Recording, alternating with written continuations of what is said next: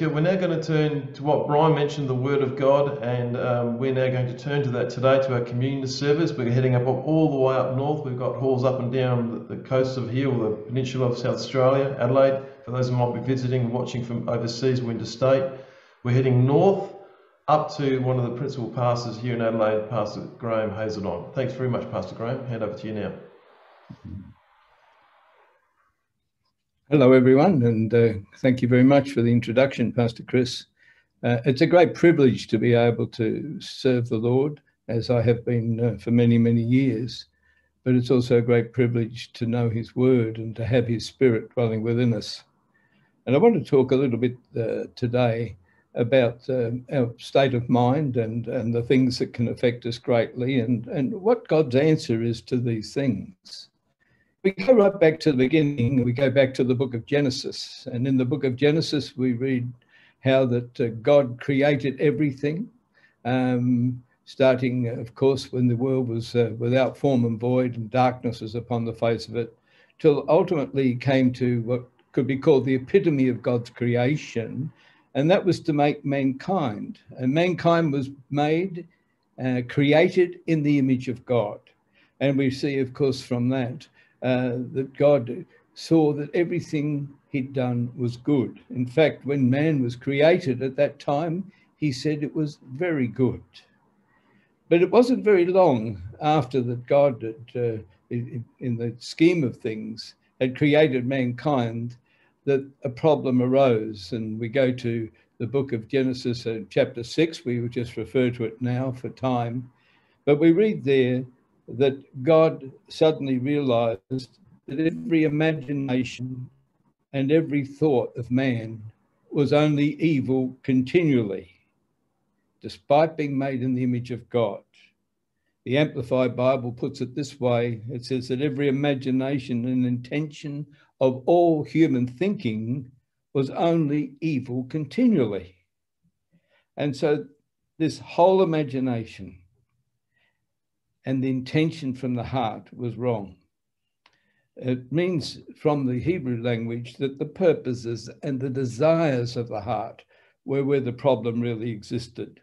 It is an inherent problem with mankind, simply because of what gave us this, which is a wonderful thing, is that God gave us a will of our own, that we can make decisions ourselves.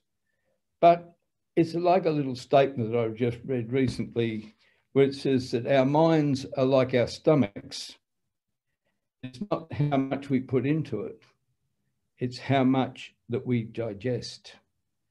And of course, as we know, there are things in the way of food that are good for us. We know there are things that are bad for us that sometimes we like to eat because they're sweet, or the chocolate that some people really love. But really, the problem is that some of these things are not the best for us.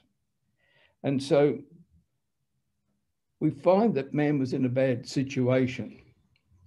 But then it tells us a couple of verses later that despite the general state of mankind that God had almost repented of that he'd made mankind, it says that Noah found grace in the eyes of the Lord. So he was this one man that was different. This one man was different, as it tells us, in that he walked with God.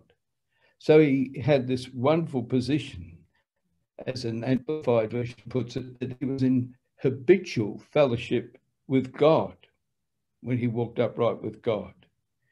And really, if we look at the two situations of the great influence of evil and the influence of good that was in the life of Noah, what we find Noah there, I should say, is that we see that to us, the answer is still the same. The answer is that Noah found grace, and if we walk in the grace of God, then we have favor with God ourselves. That we need to be in that state of mind that we habitually do walk with the Lord. And I'm going to ask you to, if you've got a Bible, to open up in the book of Jeremiah in chapter 17. Jeremiah chapter 17. I'm just going to read a couple of verses here. And we read in verse 9, where it says, the heart is deceitful above all things and desperately wicked, who can know it? I, the Lord, in verse 10, search the heart, I try the reins, and even to give to every man according to his ways, according to the fruit of his doing.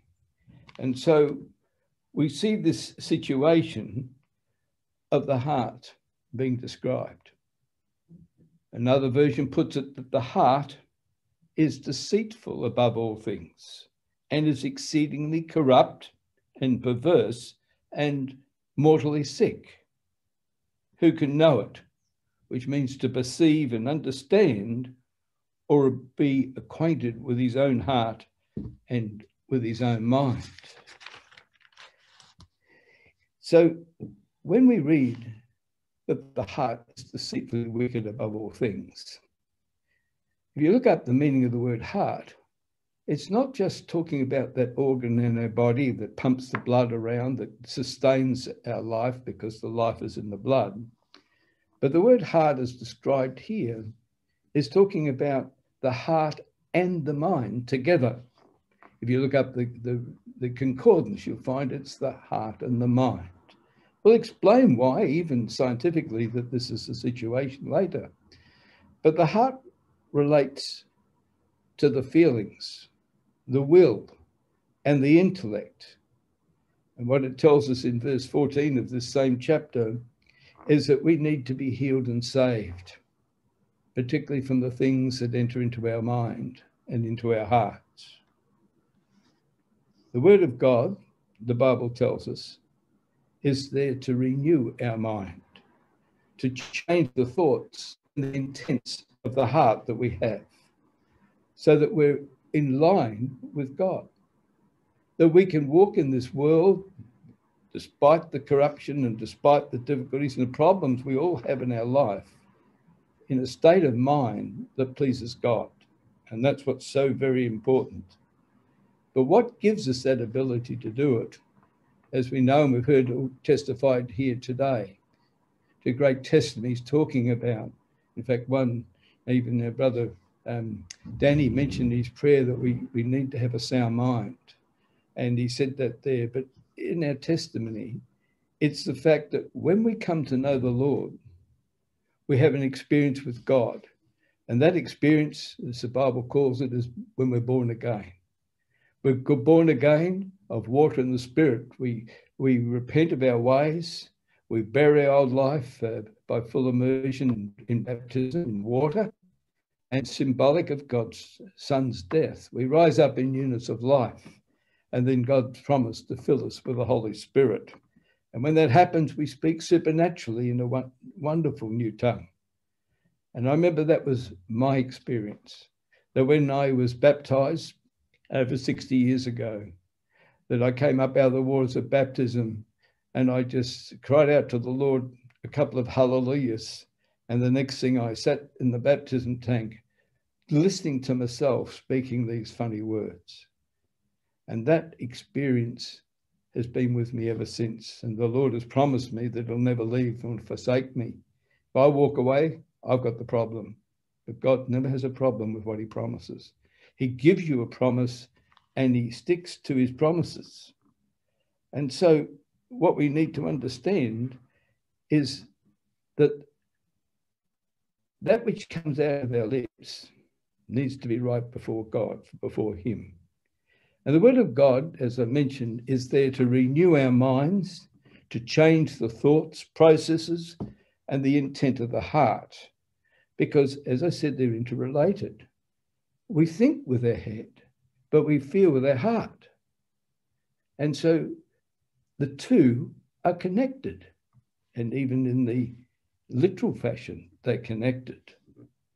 But when it talks about giving us this power to renew our minds, the word renew means to bring about basically a renovation, to clean out the old thoughts and the old ways that might be in our life and presenting to us, as everyone can see, something completely new. And it's amazing how people can see that when someone receives the Holy Spirit. And I remember a friend of ours that went and got baptized and received the Holy Spirit. And she went home after because her husband didn't want her to go and be part of this fellowship. And she walked in the door and never said a word. And he turned around and he says, "You've received that Holy Spirit, haven't you?" He just could tell a wife that he'd known in his life for some time had something happened to her. He said, "You've received that Holy Spirit." And praise the Lord, eventually he came along to the Lord himself. And so it's clearing the old ways of our life and bringing anything that's old to the point where it's no more important. It's like the Bible says, even in the New Testament, that all things will pass away, and behold, all things become new. In 2 Corinthians, in chapter 4, verse 16, it tells us, "For the which cause we faint not, and though our outward man perish," as we're getting older and things like that, "yet the inner man in Christ can be renewed day by day." It's not to do with anything to do with age. It's the presence of God that is in our life. There's a little thought that I also read that says, the happiness of your life depends on the character of your thoughts. And, you know, the wonderful thing about having the Spirit of God is that you know what's right. And that's the character that you develop in your life, is that you want to be like Jesus. You want to follow the example right through in your life. And I want to go from there to the book of Proverbs, and I'm going to read from Proverbs in chapter 17. In Proverbs chapter 17 and verse 20, it says, "He that hath a froward heart findeth no good." And it says, "For he that hath a perverse tongue falleth into mischief." And so it talks about a froward heart. It's not a term we probably use today. But what it really means, if you look into the meaning of the word in the concordance, a froward heart means one that is perverse, one that distorts things, the truth, or simply one that is crooked in their ways. And so what happens is that people react the way they feel in their heart. But God has always, where there's a difficulty, promised that if he is in our life, things will be different. And if we just go to verse 22 of this same chapter, and it says here, and it's a wonderful scripture and a favourite of mine, it says, "A merry heart doeth good like a medicine, and a broken spirit drieth the bones." Another version puts this verse, "A happy heart is good medicine, and a cheerful mind works healing. But a broken spirit dries up the bones." And so a broken spirit is when we're thinking things in our mind that are wrong. Thoughts that we can have can be very toxic. We know that if we have the wrong thoughts or someone upsets us, we react in different ways.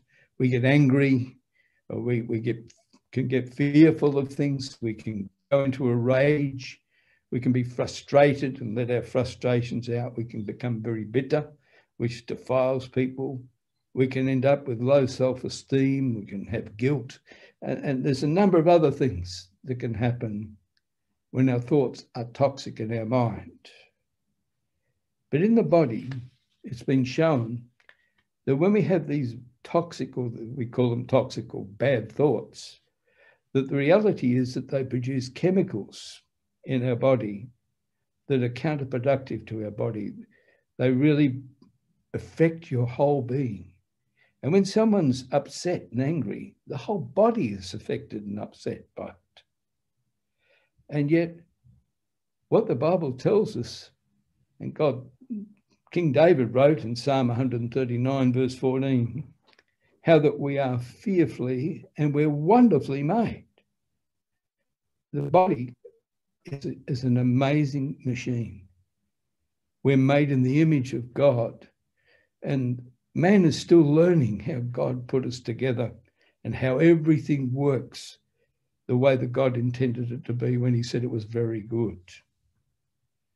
But it's the heart and mind that has a very big influence on our body, how we behave in our body, particularly if we get upset. And the opposite is that if our heart is at peace within ourselves, then we're at peace.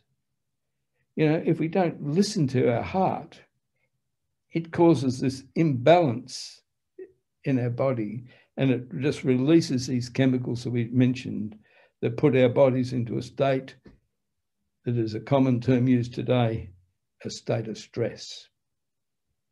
Stress makes your body sick, and it comes from bad thoughts and toxic thoughts that come into your very being. But the Lord wishes that when we're in a state when we're not good, or we need to be healed, or we're sick, God's wish is that we might be well again. And if we have a look over to the book of James and chapter 5, is where I'm going to read from now. Some very well-known scriptures here, but it relates to how that we understand what God can do for us. And we read here in chapter 5 and verse 13, it says, "Is anyone among you afflicted?" James wrote. "Let him pray." You got a problem, whatever it is, pray about it. If anyone is there any mercy? Is any Mary? Let him sing psalms. Is any sick among you? Let him call upon the elders of the church and let them pray over him, anointing him with oil in the name of the Lord. And the prayer of faith. This is our belief in God and who he is and what he can do for us. The prayer of faith shall save the sick, and the Lord shall raise him up, and if he's committed any sins, they shall be forgiven him. And so it gives us a wonderful answer to what that God is able to do for us. If we've got a sickness, we've heard some testimonies already today. If we've got a problem, the answer is to look to the Lord. The prayer of faith in God is what gives you the ability to overcome your problems and your difficulties. And of course, people even sometimes ask the question, how does prayer heal? Well, the answer is faith in God. That's how God heals, by having faith in him. Because faith in God is a very powerful effect in people's lives. Faith gives us that sense of hope and is a control in their life that counteracts stress. If you get a problem and a difficulty and stress in your life, you draw aside for a few minutes, even though you might be upset, and you start praying and looking to the Lord in faith. And faith is the substance of the things that you hope for, the evidence of things not seen. It literally brings absolutely beneficial changes in your natural body. When people pray in faith, they experience a decrease in things like blood pressure. They produce a situation where it reduces the heart rate. It helps with their metabolism and helps with their breathing even. It's amazing what prayer can do. In 1988, there was a cardiologist named Dr. Randolph Bird in America, and he decided to conduct a survey looking at what could prayer do with a patient who did not even know what they were being prayed for. Obviously, he was a believer. We don't know much about him. But what he did in San Francisco's Central Hospital back there in 1988, divided a group of 393 patients that had heart attacks into two groups. And one group was prayed for by Christians. We don't know what that means. I'm just relating the fact that they prayed for the people that were sick. And the other half group of the group had no prayer offered up for them at all. And we're not talking about spirit-filled people. We're just talking about prayer in general in this particular occasion. And even the people that were prayed for didn't know whether they prayed for or they weren't prayed for.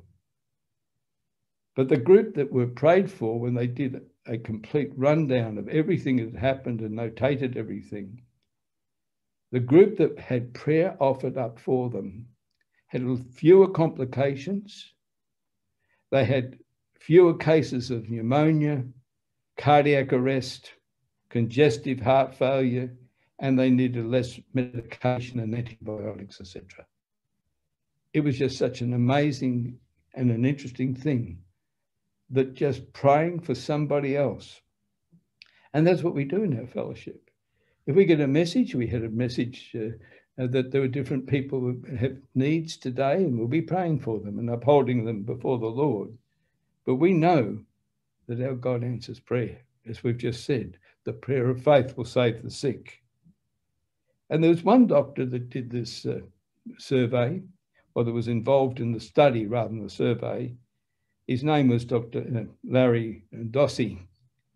And he became so convinced in the results of that prayer effect in people's lives that he wrote a little book, and he called it Prayer is Good Medicine. We just read from a moment ago from Proverbs that a merry heart doeth good like a medicine. Prayer is a good medicine. In 1996, there was a meeting of 269 family physicians at this particular hospital or area, and they did a survey about prayer and faith. And 99% said that they thought that religious beliefs could contribute to the healing of the natural body. I don't know it'll be quite 99% these days, but that's what it was back in 1996. It's like the Bible tells us here in James, a little further on from where we read, that we should pray one for another. In the book of 2 John chapter 3 and in verse 2, it says, God wants us to prosper and be in health, even as our soul prospers. Even in our wonderful relationship with the Lord, God wants above all things that we should be prospering or having our needs met, and that we should be in good health. That's God's wish, even as our soul prospers. The soul involves the mind, the free will, the emotions, and with free will we can be at peace within ourselves, and we can reject any adverse thought that affects our relationship with God. We can reject it. It's when that we meditate upon wrong things that we put our body under this stress that does so very much affect us. That's when we get angry and fearful and upset in every sort of a way. But if our thoughts are positive, which happens as a result of prayer, we feel good. And we have that godly thoughts that is God's fruit that can come into our life of love and joy and peace, long-suffering, etc., that helps us.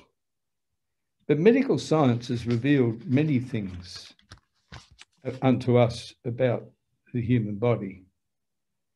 And even if we have a look at it, about even that organ that's at the top of our head called the brain. Now, the brain is an amazing organ. There's still so many things that they're learning about the human brain. But a little bit of background information for you. That in our brain, which weighs around about 1.5 kilos or or about 3 pounds in weight if you're a bit older. There are 86 to 100 billion nerve cells called neurons. 86 to 100 billion neurons in our brain. And regardless of the fact we have all these neurons in our brain, do you know how much of our brain we actually use according to the scientists? We use 1 or 2% of our total brain capacity. In fact, they actually tell us that we've got so much space in our brain if we use the whole thing up, that we would have 300 years of space in our brains. Even one of the greatest minds in the last century, Albert Einstein, is recorded to have had the ability to use 5 or 6 times, 5 or 6% of the brain, where most of us only use 1 to 2%. So there's still a lot that's there. And so with our brain, it gives us a little bit of a picture about things. If you go into the center of the brain, you've got an area which is longish like a sausage, and it's called the corpus callosum. And that is the thinking center of our brain. Where things go into the brain, they go to the corpus callosum. And around the outside of it, the area around it is called the cortex. And it's in the cortex where you've got most of these neurons. And we store the memories that we have, whether they're good or whether they're bad. At the very front of the brain, there's a little small round section called the hypothalamus. And that is the connection between the mind and the body. It's called the mind-body connector, the hypothalamus.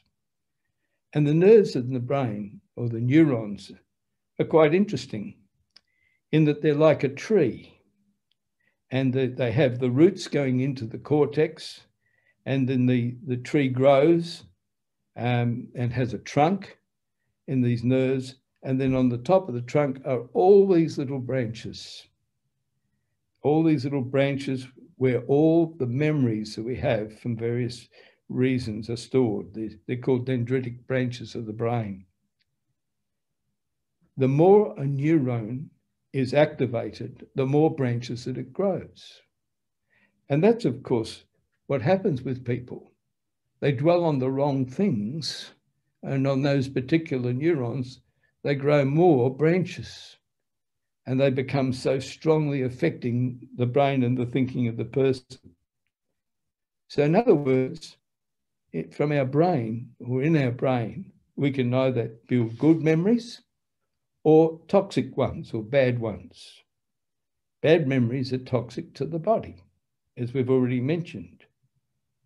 But if we have good memories, it does influence and counteracts the bad thoughts that can be in our minds.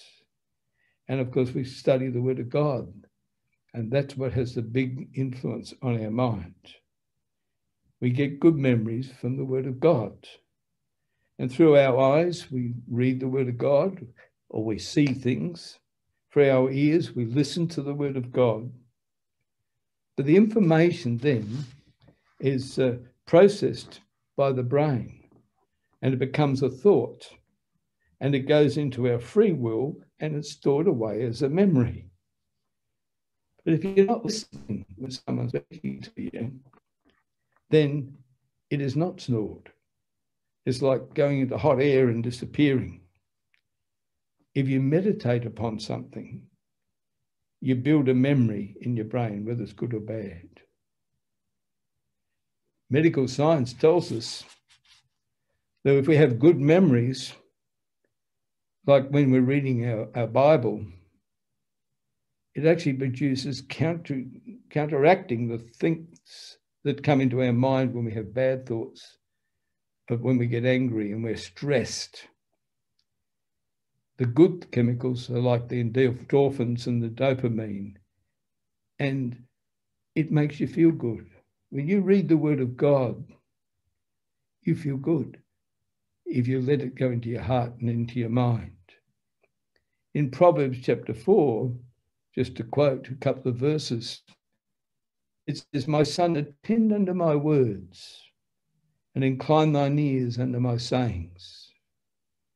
Let them not depart from thine eyes, and keep them in the midst of thy heart." So what we're reading here is, as in the book of Proverbs, that you can change your thinking to good, to godly things, and you can really neutralize or cancel out those toxic thinkings and thoughts by dwelling on the word of God. And this is what happens when you renew or you renovate your mind in the way you look at things. A wonderful scripture on this side of things is also in well-known scripture in Romans chapter 12 and verse 2, where it says, "Do not be conformed to this world, this age." Or as it says in the Amplified Bible, fashioned after and adapted by its external superficial customs. But be ye transformed, changed by the entire renewal of your mind. In Ephesians chapter 4 and verse 23, it says, "And be constantly renewed in the spirit of your mind, having a fresh and a spiritual attitude." But what about the heart? We've talked about the mind and the brain and how it's made up, and how we have these neurons, and how that we have the cortex that stores up thoughts, whether it's good or it's bad. But the heart too has a brain. And that's why it's interesting that when the word heart is used back in Jeremiah, it means the heart and the mind. Because in the heart, there are around 40,000 neurons that are exactly the same as in the brain. And there's an interconnection. Messages come from the brain to the heart, and from the heart back to the brain. And so the heart receives messages from the brain and sends messages back. And this is a study in science called cardioneurology. And it functions in our being like a conscience that we have. In Proverbs chapter 4 and verse 23, it says, "Keep your heart with all diligence, for out of it come all the issues of life." Being careful what you put into your heart. Just a couple more thoughts in finishing. I want to go to 2 Corinthians and chapter 10. 2 Corinthians and chapter 10.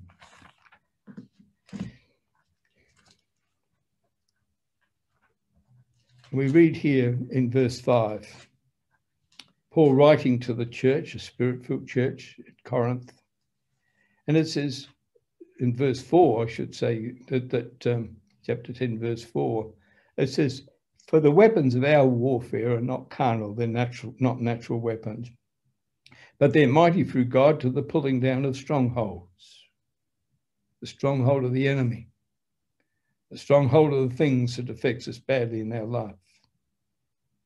And it says here, "Casting down imaginations and every high thing that exalts itself against the knowledge of God, and bring into captivity every thought unto the obedience of Christ, and having in a readiness to avenge all disobedience when your obedience is fulfilled."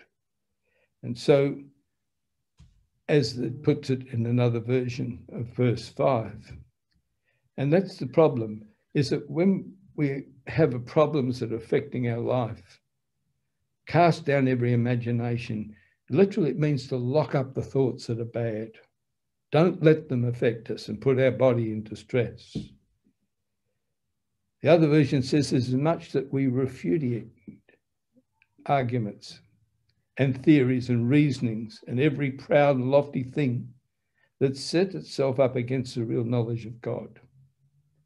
Our weapons are not natural. The battlefield is our mind. And that's why it says that we cast down all these natural things and we lead every thought and purpose into captivity under the obedience of the Lord Jesus Christ. Last weekend, I was gave a talk in Fiji, and enjoyed the fellowship there. But I just want to quickly mention a brother's testimony. His name was Andrew, and he's from Wainanu, however they say it over there. And this particular brother gave in his testimony the thoughts that he was in prison. He thought he knew everything. He got himself into strife. But while he was in prison, he was witnessed to about the fact that you can have a new life and you can be born again. And so the very moment he left prison, he went out and found the local revival fellowship. And that day he was baptized immediately. He was just waiting to get to a revival meeting.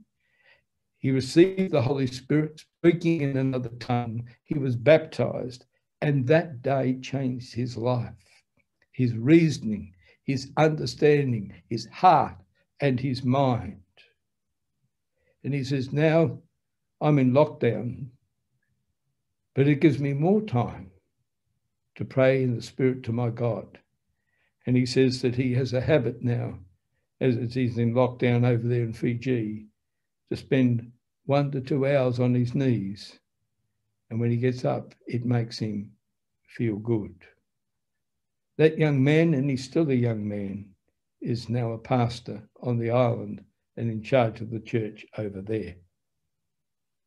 I want to just finish in the book of Philippians, just a quick thought or two. Again, scriptures we know very well.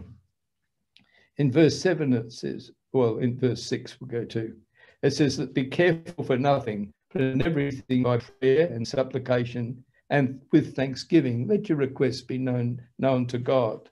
And the peace of God, which passes all understanding, shall keep your hearts and minds. A very good thing. The peace of God passes understanding and keeps your heart and your mind. How? Through Jesus Christ. And then it goes on to explain, brethren, you just want to get a final point across, a theme for a thought in your life. He says, whatever things are true, honest, just, pure, lovely, of a good report, if there be any virtue and there be any praise, think on these things. Think on the good things and fix them in your heart and in your mind, because that gives you a sound mind. David wrote in Psalm 51, verse 10, create in me a clean heart, O Lord, and renew a right spirit within me. And praise the Lord. That is what we want, to encourage everyone in the name of Jesus. And I'll hand back to Pastor Chris.